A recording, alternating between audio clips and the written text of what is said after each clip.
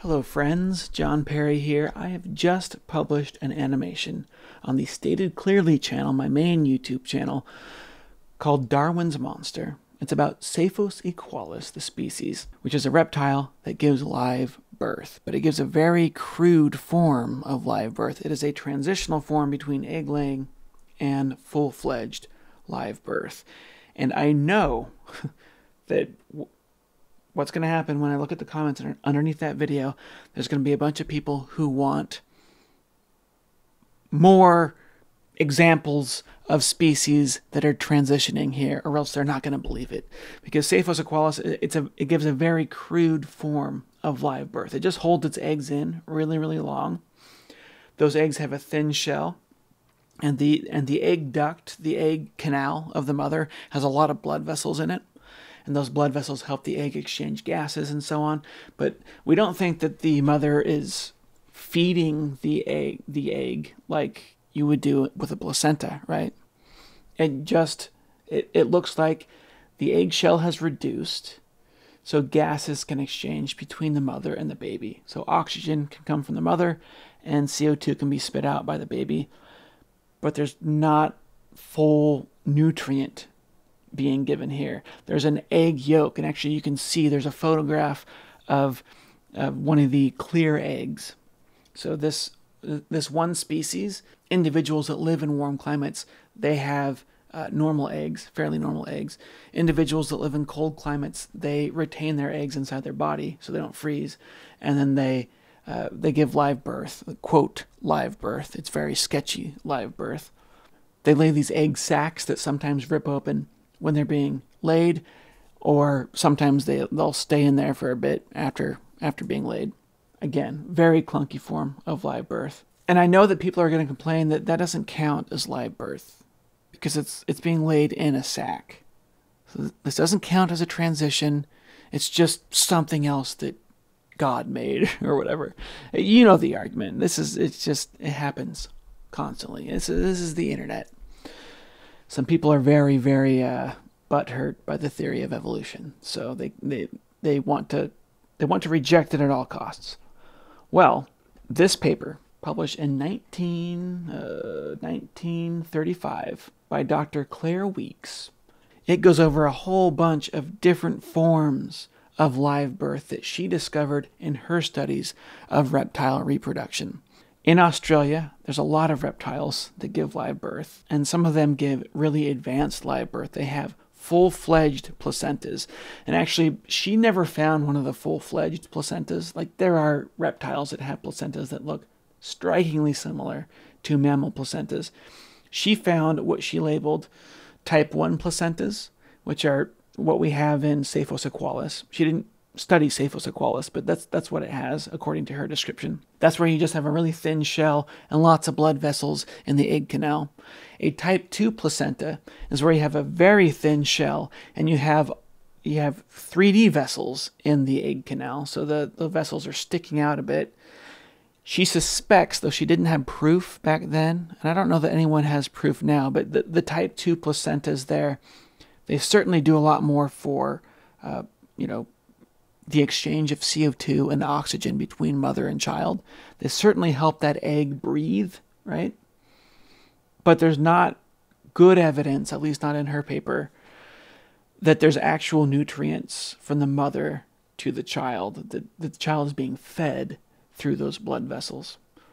But then she found a type 3 placenta, which is the earliest form where we do have confirmation that there is nutrients being passed from mother to child. And in these ones, and I've got a picture of one. I don't have the picture from her paper, but her paper actually has pictures in it, but I don't have access to the full thing with pictures. I only have access to the text because, as you know, scientific journals suck. Okay, here from a different paper, which was free, I found on the internet for free, History of Reptile Placentology. And this one has a really cool picture of the type 3 placenta that her and several others before had found. Here it is. So here on the right side is what you could call the egg sac, but it's such a reduced egg. You can't even really call it an egg shell. It's like membranes, an egg membrane.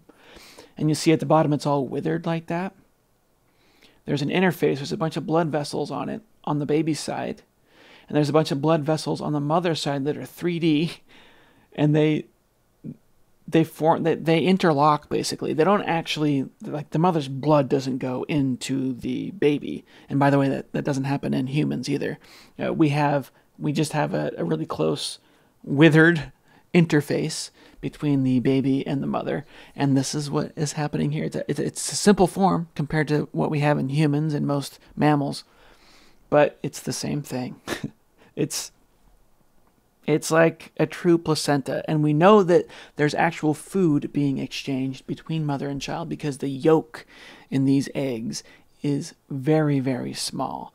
Now, humans, early on, at the very early stage of implantation, we do have, well, we use a yolk sac. I don't know that we're getting much like fat and stuff from that yolk. It's a pretty reduced yolk sac that humans have.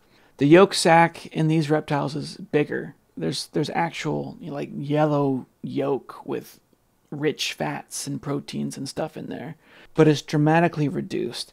And just to backtrack a little bit here, when a chicken lays an egg, all of the stuff that's going to become a chicken has to be in that egg already. So the yolk and the egg white's like sugar and protein and water, and then the yolk is like fat and protein.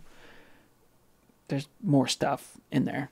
And then the eggshell itself, the minerals in the eggshell get pulled into the egg as it's growing, and those become minerals in the bones of the chicken. But everything has to be there in the egg. If you're going to lay an egg, it's all got to be there, because the mother can't feed the egg once it's, like, she makes the egg, so she's providing all the food into it as it's being produced, but once it's laid, she can no longer add anything to it, right? So it's all got to be there. In these reptiles with the type 3 placenta, these reptiles are actually getting nutrients from the mother. So there's a reduced egg yolk. This is very advanced placenta. It's not the most advanced placenta. We now know of more advanced placentas that exist in reptiles, but this is the most advanced that Claire found and that she reported on in her paper. So I just wanted to point out that this paper exists.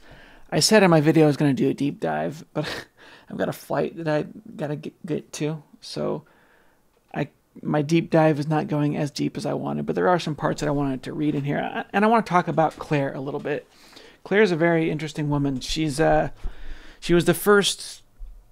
I'm pretty sure she was like the first woman to get a degree in biology from her university in Australia. It was kind of a boys' club back then. She spent 10 years studying the evolutionary biology of reptile reproduction. 10 years. So she started in 1925, 100 years ago. She published a bunch of papers on reptile placentas and reptile eggs and so on. Various degrees of placentas. But here she goes over a bunch of species, like about a dozen species of skink and reptile, other lizard, and then a bunch of snakes as well. There's a bunch of snakes that have independently evolved placentas of varying degrees, or live birth in varying degrees, so from egg retention to full-on placenta. She went all over Southeast Australia, and she just collected lizards. She collected lizards and snakes, and she figured out how it is that they reproduce. She brought them back to her lab, did dissections, all sorts of things, learning all about their reproduction, did captive breeding, you name it. She was doing it. From that work, she was able to put together these 3 types of placenta, from simple type to advanced type, and we now know of a more advanced type still from this. Not only was she able to figure out these different degrees of placenta that exist, so she found this really nice, like, transitional pathway from egg laying to full-on live birth like mammals do, but she also found the reason for it. And she wasn't completely sure of the reason, but she was fairly certain, because what she found is that all of the species that laid eggs, they lived in warm, humid climates. And all of the species that gave live birth, they either lived in high elevation, cold climates, or insanely dry climates. As you probably know, cold climates are also dry. And the problem when you lay an egg in a cold climate or in a really dry climate is that it can dry out before the animal is able to hatch. And so she gave two selection pressures that were driving the evolution of live birth. And those were dryness and coldness. And she says that the most advanced forms of placenta were always found in species that lived in very cold and very dry environments, so high elevation animals. She did find a couple of species that didn't fit the bill, so species that were live birth and they were living in warm, humid environments.